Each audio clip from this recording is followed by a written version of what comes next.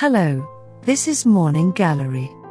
The artwork I will introduce today is the work of Joseph Rodefer DeCamp.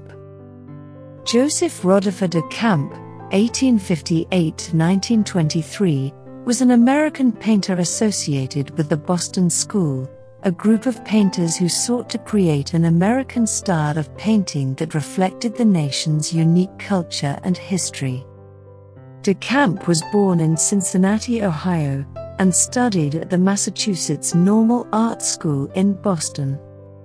He later traveled to Europe to study the old masters, spending time in Paris, Rome, and Venice.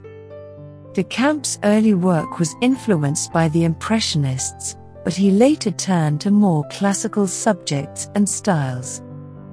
He was particularly known for his portraits, which were highly detailed and often featured historical or mythological themes. In 1897, DeCamp was one of the founding members of the 10 American Painters, a group of artists who broke away from the established art world to create a new, more modern style of American art. Throughout his career, DeCamp was highly regarded by critics and collectors alike, and his works were exhibited widely both in the United States and abroad. He died in Boca Grande, Florida, in 1923. When appreciating Joseph Rodefer DeCamp's work, it's important to pay attention to the following points. First, historical significance.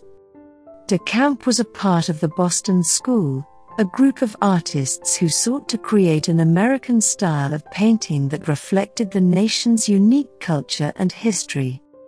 Appreciate his work as a reflection of this larger cultural movement, and consider how his paintings might relate to broader themes in American history and culture. Second, technical skill. DeCamp was a highly skilled painter, and his works showcase his mastery of various techniques such as glazing and layering. Appreciate his work from a technical perspective, paying attention to the level of detail, precision, and artistry in each painting. Third, emotional impact.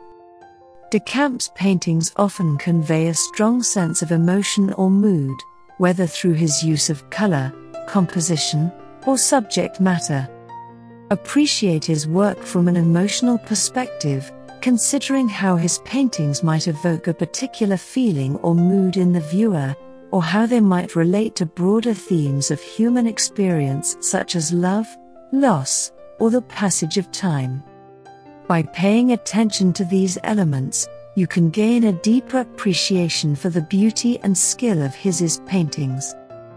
How about starting the day with a cup of coffee and a piece of art?